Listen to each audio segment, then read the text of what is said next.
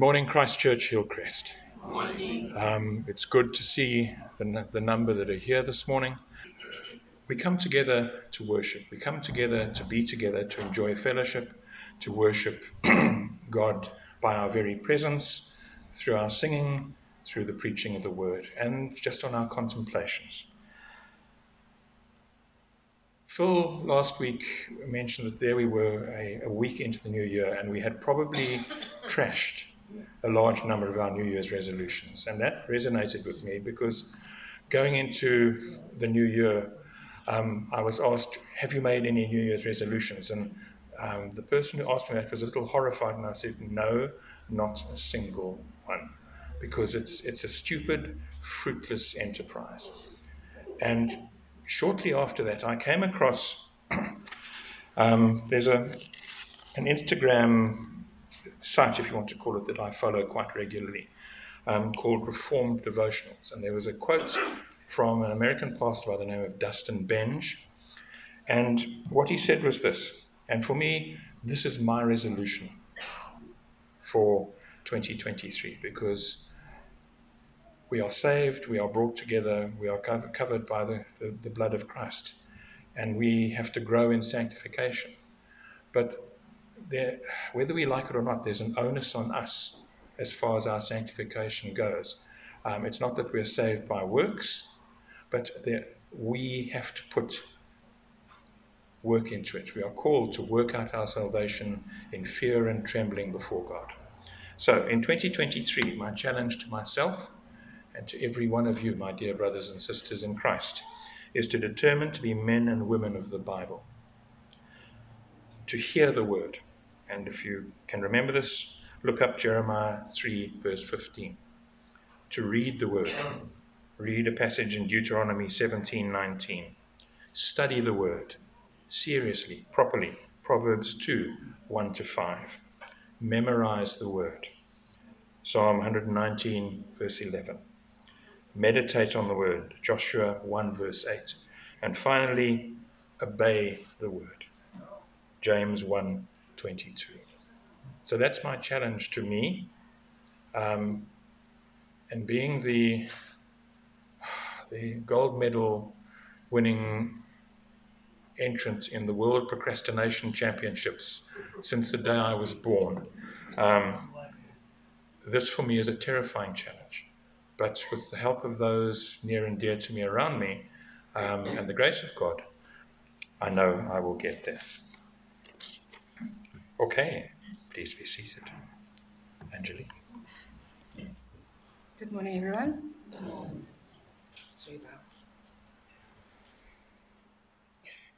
Almighty God, Heavenly Father, we praise and worship you this morning. We come before you with joy and gladness. You are a God filled with love, grace, and compassion, and we humbly bow down in thankfulness. For without your love, we would be nothing. Without your grace and compassion, we would be heading straight down into the darkness. But you have saved us. You have sacrificed so much more than we can ever deserve. And we thank you, Lord. Father, we ask that you would draw us closer to you. Wash us clean with the blood of Jesus so that we may be reunited with you. Forgive us our sin and remove all our blemishes so that we may come boldly before you with confidence before our holy God. Guide us, Holy Spirit, so that we may know when we offend you, so that we can become acutely aware when we do this, or when we do what is not pleasing in the eyes of our Lord. Lead us not into temptation, but deliver us from all that is evil. Lord, we commit this new year and all we have planned for 2023 in your hands. Help us to always trust in your ways, to know that no matter what life has in store for us, that you will work all things for the good of those who love you and who trust in you. Father, I pray for each and every member of this church family and their loved ones who may be experiencing some kind of difficulty, whether it be sickness, financial hardships, relationship problems, depression, fear, or even lack of faith. Fill us with your hope, joy, and peace as we trust in you in all circumstances. Where our plans are disrupted, Give us the faith to listen to you, knowing that you have a greater purpose for our lives. Father, we thank you for caring for those in need. We ask you that you will please open our eyes to the material and spiritual needs of those around us and give us the courage and the know-how to respond. As we're at the start of a new school year, we pray for our children and grandchildren. You have given each and every one of us the responsibility to train, nurture, and teach these precious children that you have put in our care. Through us and with your constant guiding presence, you are raising up the next generation. Help us to be faithful in our calling, Lord. Whether our children are toddlers, tweens, teens, or even lost young adults, guide us as we lead them to you and your plan for their lives. Lord, I pray for Jomo, Brenda, and their family. I pray for the various ministries of our church, and I ask for your blessing and guidance as we navigate our way through keeping these ministries going. May your name be glorified through the dedicated work of all involved. I ask, my Father, that you will help us to switch our thoughts off from the rest of the world outside. Help us to focus on your word and help us to understand it and apply it in our daily lives and forever glorify your name in everything we do. In Jesus' name I pray. Amen. Good morning, everyone. Today's reading is on page 1097 in the Bibles, and it's from Acts chapter 2, verses 42 to 47. The fellowship of the believers. And they devoted themselves to the apostles' teaching and the fellowship, to the breaking of bread and the prayers. And awe came upon every soul, and many wonders and signs were being done through the apostles. And all who believed were together and had these things in common. And they were selling their possessions and belongings and distributing the proceeds to all as any had need. And day by day, attending the temple together and breaking bread in their homes, they received their food with glad and generous hearts, praising God and having favor with all the people. And the Lord added to their number day by day those who were being saved. This is the word of the Lord. Good morning, church family. We're well this morning. It's great to see all of you back. And it's great to see many, especially of the teenagers I haven't seen for a while. And it really is lovely to see all of you back. I'm going to pray, and we're going to go straight to the passage that Lorraine read for us. Father, as the year begins, and many things we hope to do for ourselves, for our children, at work, and Lord, we do pray that you would help us to not forget your plans for our lives, your will for our lives, and that in all that we do, we may factor ways of connecting and remain connected with our Lord and Savior, Jesus Christ. Amen. Now, this morning we're looking at Acts chapter 2, which again is one of those very, very familiar passages. Like last week we looked at the prodigal son, and all of you knew that passage. Acts 2, it just reminds us of the very basic things in life about our Christian faith. This passage reminds us that just about any living thing grows. Any living thing grows. You know, we planted those trees along the driveway a couple of years ago. We had to support them with a stick, and they're now big. And they're still growing. They're going to be bigger. Just look at your children. Huh? I mean, isn't that amazing? You know, the other day you were driving around to the kindergarten, preschool place to drop them, and they would cry their lungs out. And now they are at university, they're young adults, they're working. Some of them are adults. They themselves have their own children. So I can say, look at your grandchildren. Oh, those adorable faces, aren't they? And the thing is, they change. Right? They change. Puppies, you see them. They're cute. They're little things. They're lovely. And week by week, you could see the change. And the same is true about our Christian faith. It is a living thing. It grows. Or when it stops growing, it begins to die. But it grows. When we come to Christ, our faith is young. All right? We babies, we young Christians, we're excited about the fact that we've come to Jesus, we've put our faith in Him. Like children, we then begin to grow in the grace of God and the love of God as we are taught more things about God. We learn more about His Word. We learn more about Him from His Word. We learn more about what Jesus has done for us from His Word. We learn more about sin and temptation. We learn more about anger and forgiveness. We learn a whole lot of doctrines about our Christian faith. And the more we learn, the more we grow. Isn't it? There are things that we used to appreciate when we were not Christians. When we came to Christ, it all changed. And I am hoping that your faith in Christ is growing, because all of us have to keep growing in Christ. There will never be a time when we can stop growing, except on that day when He calls us home. Even those who are matured in Christ, those who, it's a dangerous expression, but I will use it and I will I'll put some terms and conditions to it. Those who've been Christians for long, long time, those who have matured in Christ, they are still growing in Christ. We as Christians, we are the student of the Word. And we will always be learning new things as we grow in Christ.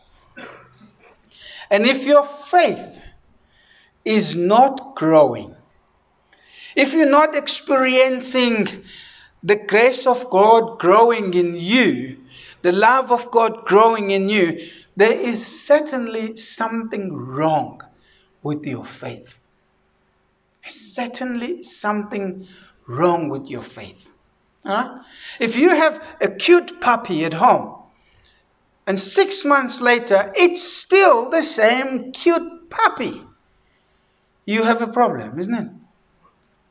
Cuteness gets replaced by concern. I can't use the word worry. I said don't worry.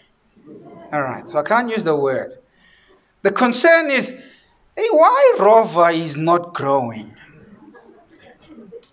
Rover is supposed to, I don't know if dogs have a chart, but children do.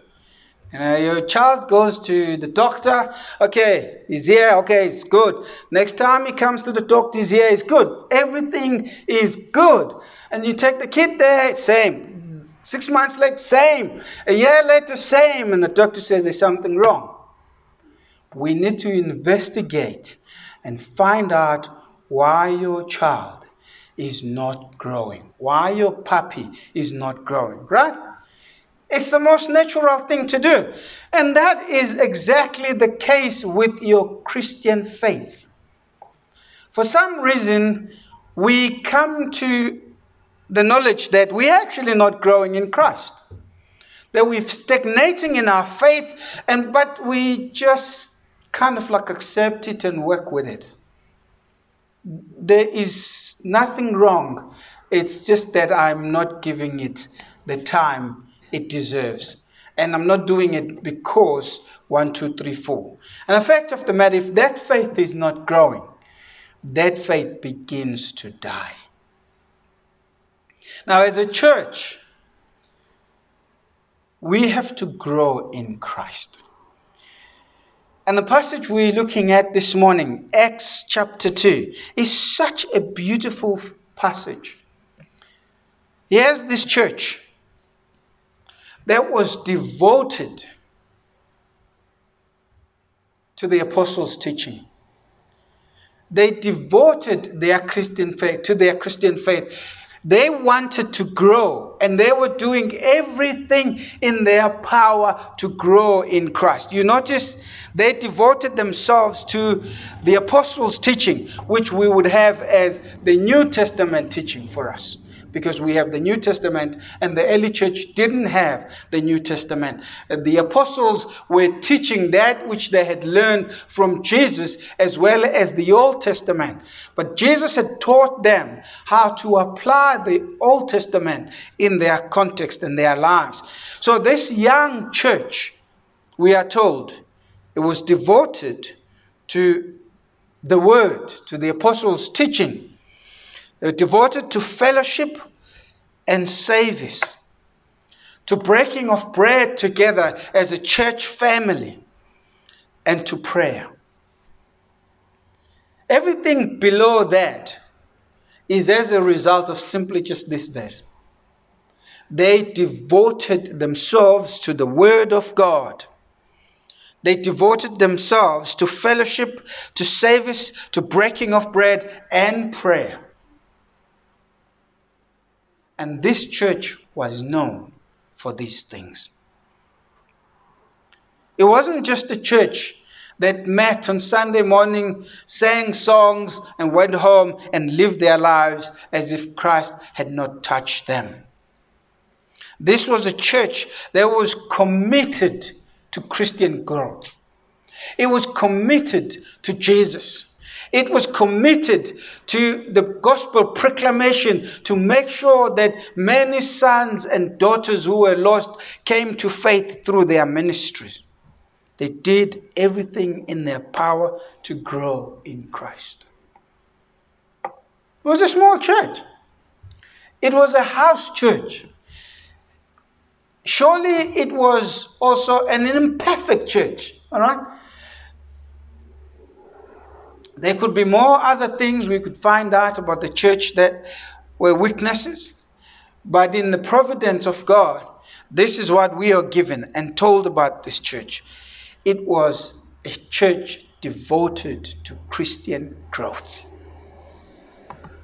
They were not just going through religious motions. They were seeking, genuinely seeking the will of God for their lives. There were struggles in the early church, we know that. If you ever studied church history, you would know that. But they devoted themselves to their brothers and sisters in Christ, and they committed to a life together, to loving one another, to supporting one another, to encouraging one another, and to live together as a church family. And the whole idea of breaking of bread, and obviously changed with time, and the structure of the communion has changed significantly. I mean, you can even remember when you were young, or younger, whichever way you prefer. The way communion was served is different to the way we're serving communion now.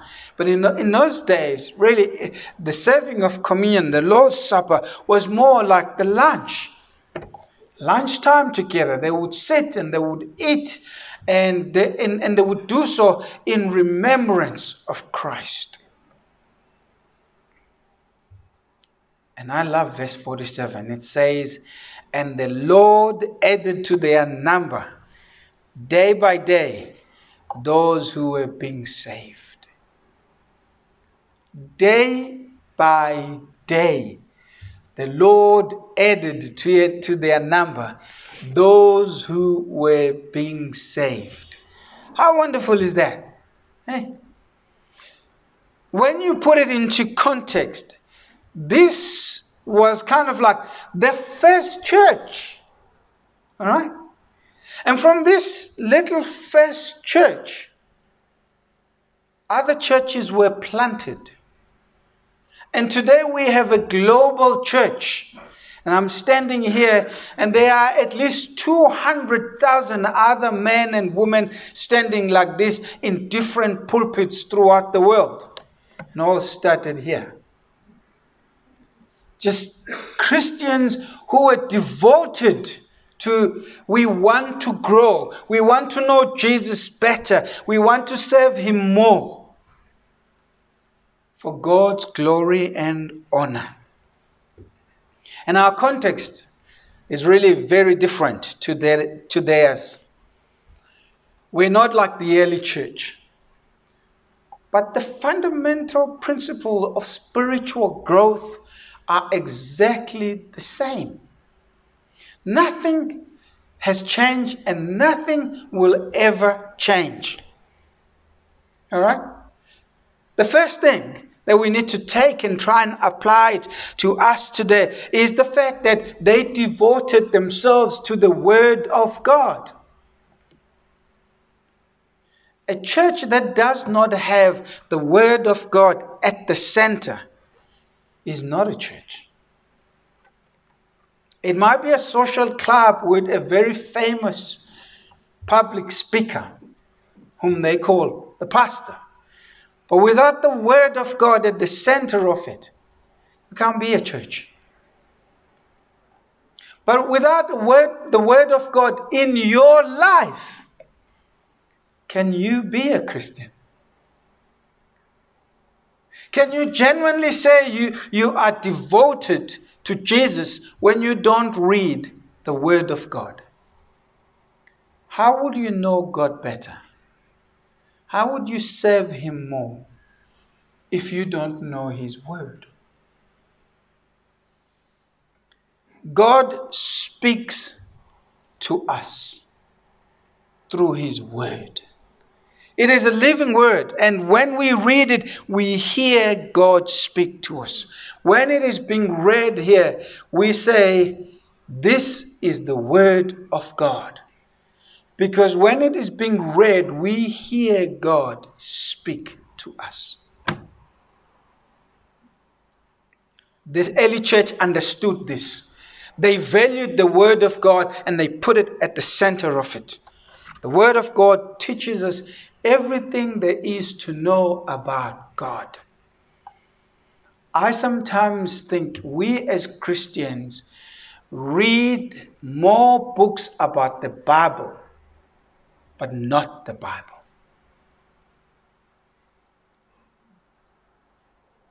It's not the way it's done. We are supposed to read the Word and then complement it with the books that teach us about the Word. Read the Word. You know, this year you've got a novel maybe that's sitting there on the bedside, but are you reading the Word? Are you letting Siri read the Word to you? Because again, these are tools we've got to use. Sink your teeth in the Word of God and your faith will grow. No two ways to it. The Word of God is an unbreakable sword in the battle against Satan. If you know the Word, you stand a chance to fight. It is a shield against all his wicked schemes. Get God's Word in your life. And I know I'm talking to very, very busy people. But if you've removed the Word of God in your life, you are committing spiritual suicide. You may still be alive.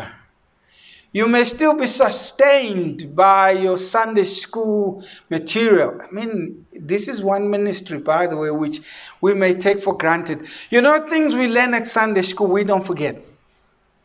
A lot of what our parents teach us when we're teenagers, we forget. In fact, it doesn't even take 5 hours to forget it. And then dad says, did you do... And it's not that you deliberately chose to forget. You just forgot. Because maybe when Dad was saying it, you were on the phone with her and you didn't listen to, or you didn't hear what Dad was saying because she was on the other side of the phone. So we forget. But things we learn at Sunday school, we remember them. You know, and I get people who have not been to church for years. When we talk about the Bible, they would say, I vaguely remember this. When I was a kid, my parents used to take me to church. And this is what I learned. And we're now breathing a new generation that has been robbed of that opportunity.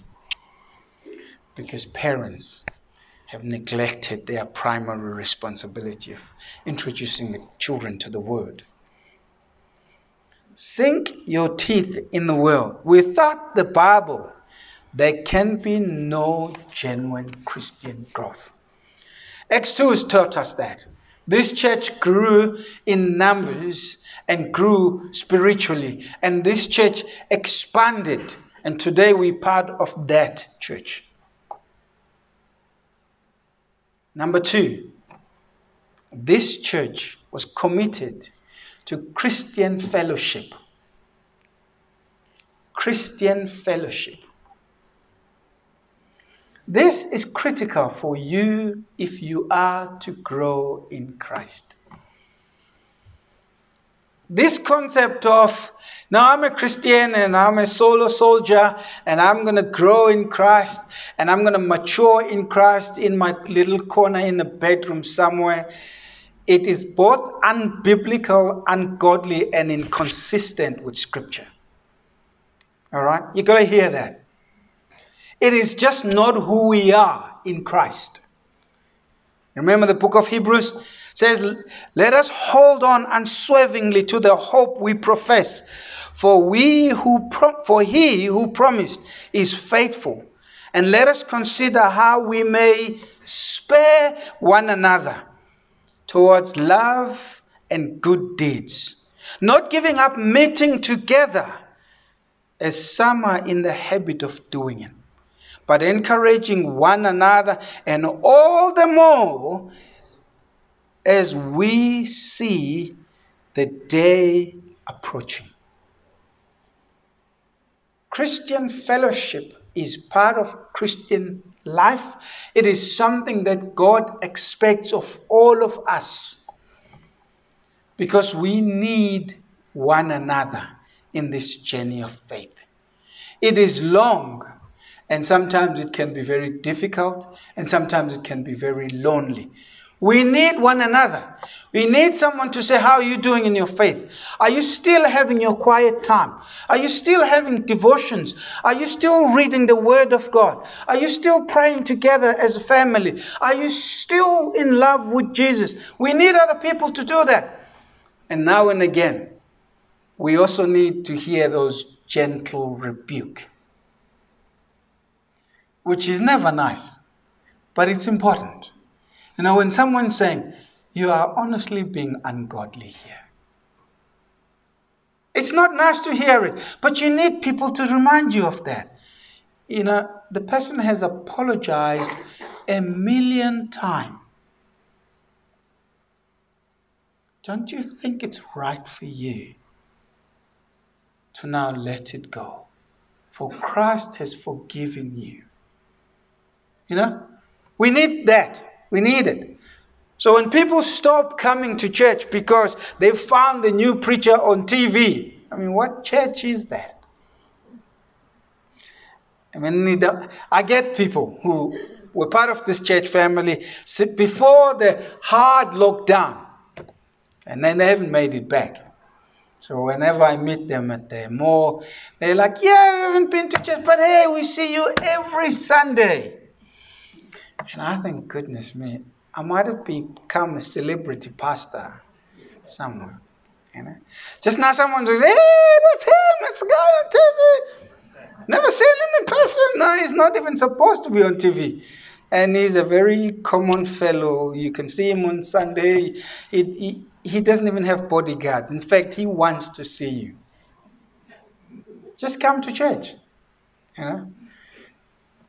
All the tools that God has provided for us as a church, we must use them. But the church is the gathering of God's people to hear the word of God, to encourage one another as we move forward, and to cry together when some of our own faithful soldiers depart. That's church. Fellowship, Christian fellowship, is central to our spiritual goal. God saved you and did not take you to heaven. Why? So you can wait for him to return. I mean, we're studying Revelations. We know he will come back.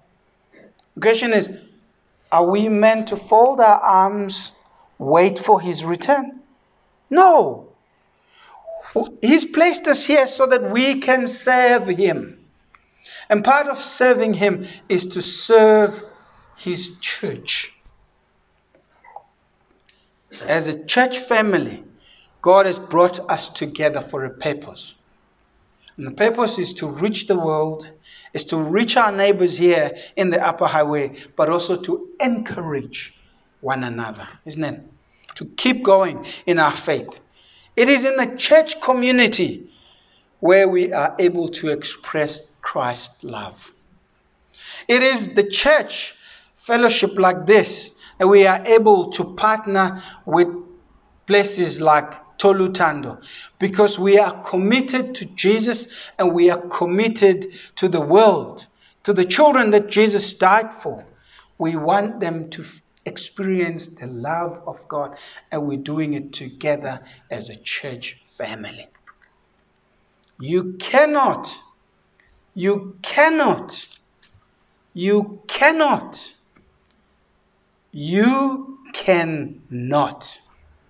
grow on your own. You cannot. It just can't happen.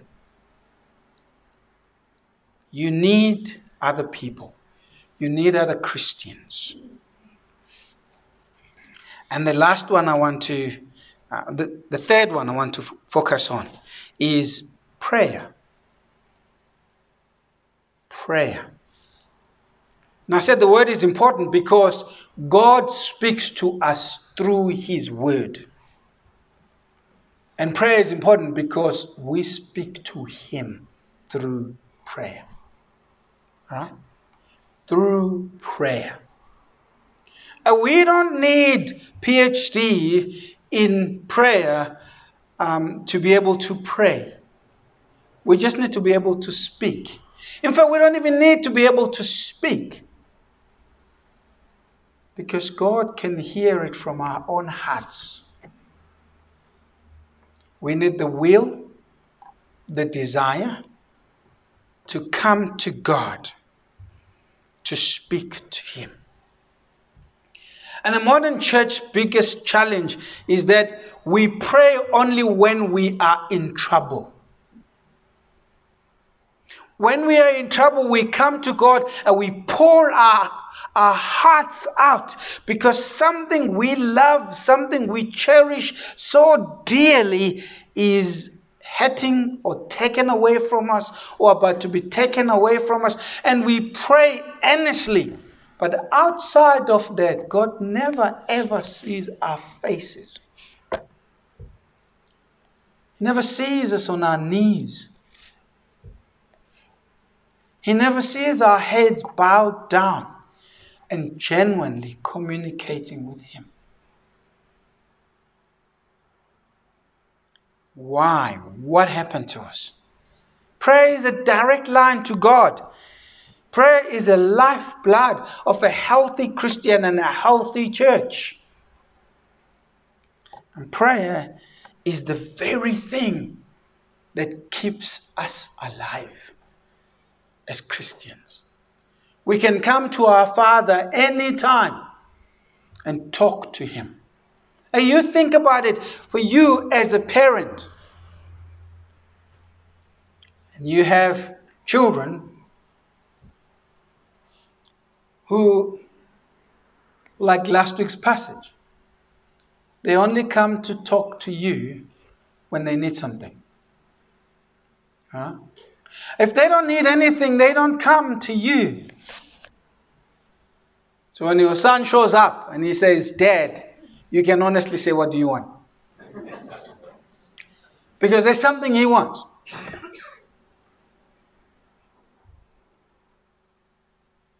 But how wonderful it is.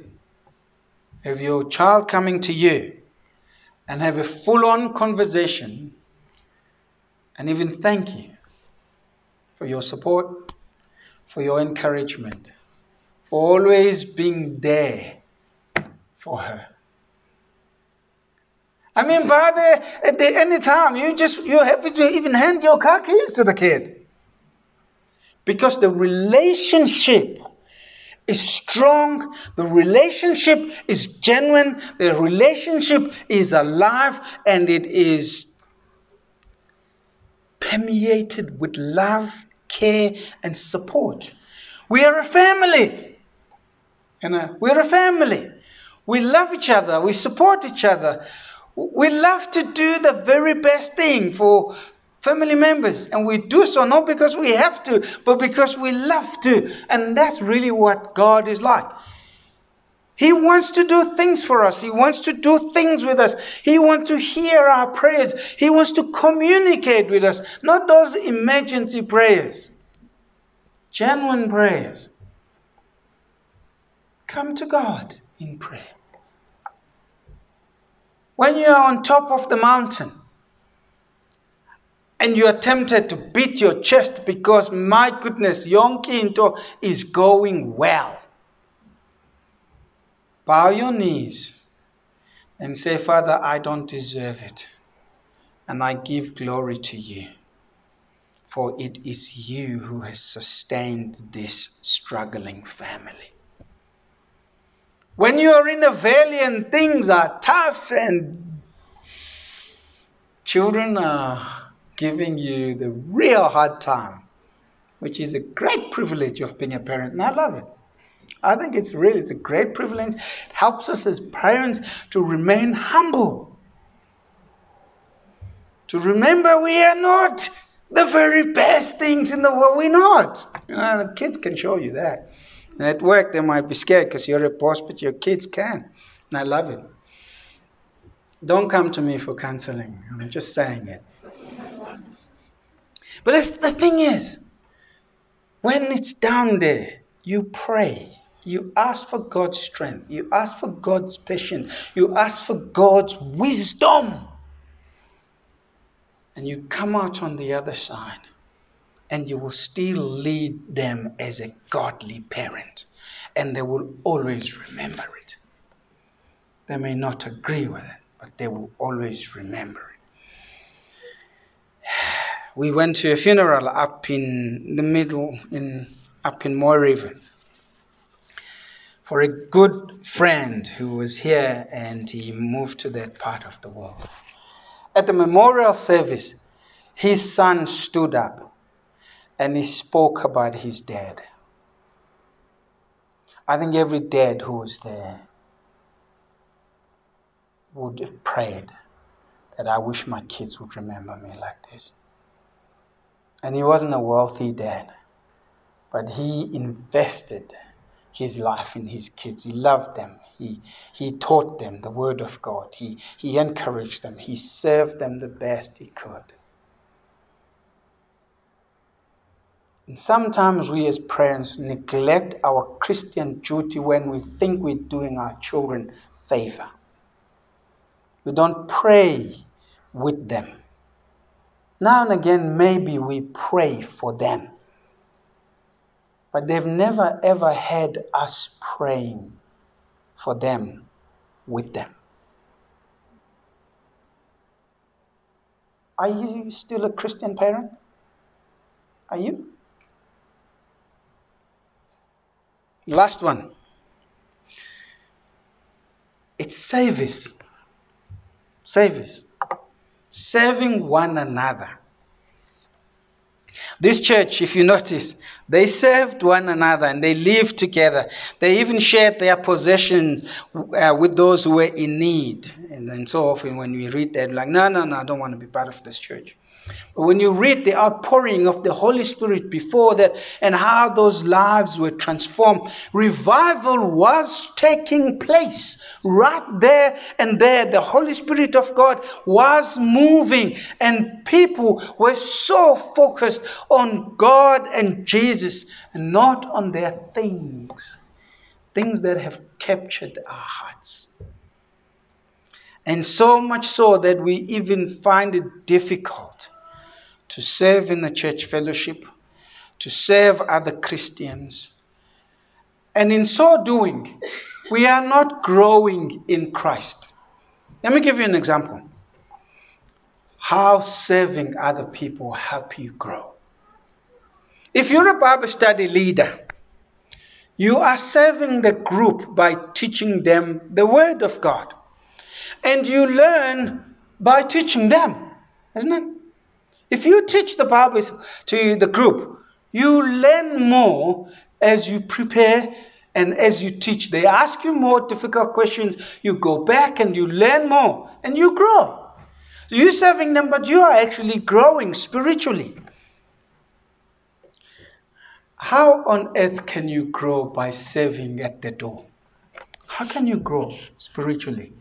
By standing there smiling at people when they come. Half of them are still trying to wake up. How can you grow? You grow by knowing people and their families. I don't know. I mean, everybody knows my family here. You know everything about it. But isn't it wonderful when someone at the church and you come, hello, Jomo, how are you? How's Brenda? And how are the girls? Huh? The person knows me, knows my family, and cares. And the more they share with you about their family, and the more you share with them, you get to know them better. And when you pray, you are able even to pray for their children by names. And that's how we grow. Every opportunity of serving in the church is an opportunity for your spiritual growth. Now, how is it that only 20% people are doing it? What happens to the other 80? What happened? How are we contributing to the function of the church? Let us cultivate the culture of serving one another, not because we have to, but because we find such joy in doing it. For we are serving our Lord and Savior, Jesus Christ. And I always say to the young ministers in these training workshops we run, there is something shocking about a lazy minister. Someone whose boss is Jesus,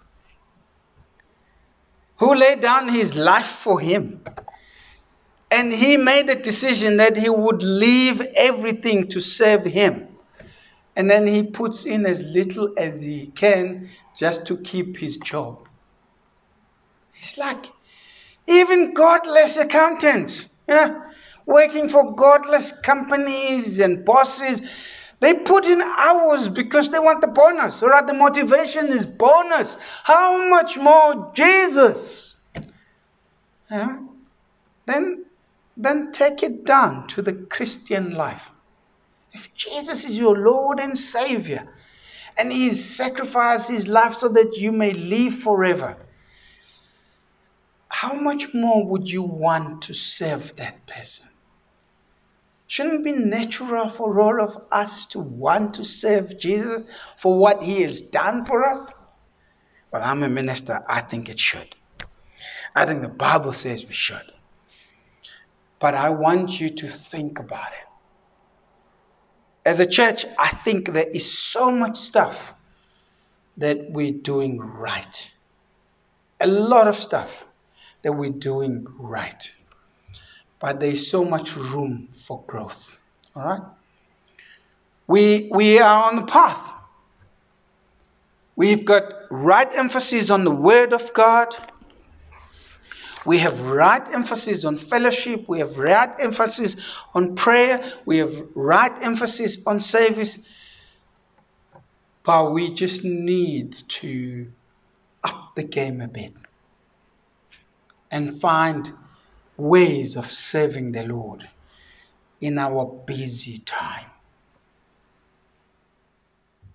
It's not all doom and gloom. There's so much stuff that the church is doing very well that as a minister sometimes I sit in my office and I can only praise the Lord for this church family and all that you do for one another here and for many, many other poor churches that sometimes I fail to bring back to you your acts of good deed. But there's so much more room for growth. One of our biggest challenges is the lack of devotion to our spiritual growth. And I'm sure if you are honest with yourself, it's one thing you have not set any goals on, many of you. How am I going to grow in Christ this year? Do you have anything like that? No. And that is an evidence of our lack of commitment to God's mission. But it can change. It's all within our power and it is all within our hands. We have no time in our hands because we've put things that we value in our hands. And when we say we don't have time to be able to do this, it's because we have filled our plates with things that take us away from God's mission. But it's in our hands to change it. Acts has taught us it can be done. So as a Christian, are you devoted to your spiritual growth? Are you still cultivating the land? Are you tilting it, watering it, so that you may grow in Christ? You're seeking avenues where you can serve in the kingdom. Are you actively participating in the kingdom of God? We are a body of Christ. You have one body consisting of many body parts. All of them have to function for the body to function. And all of us have to function for this body to function properly. Let's pray together.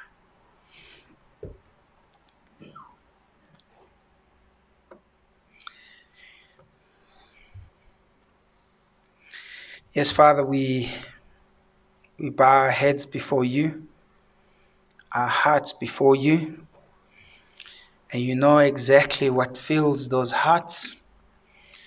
You know things that consume our minds. You know things that make us joyful, things that we pursue so relentlessly that we shouldn't be pursuing.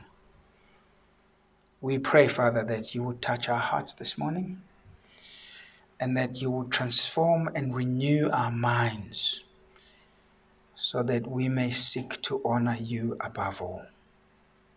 In Jesus' name, amen.